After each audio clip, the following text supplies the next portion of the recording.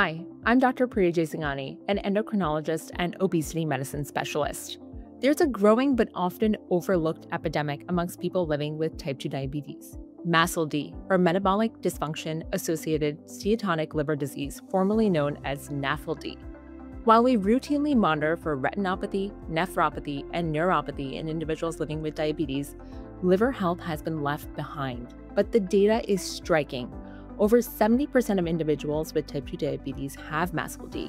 About half of them already have the more aggressive form MASH, and 1 in 5 have advanced fibrosis.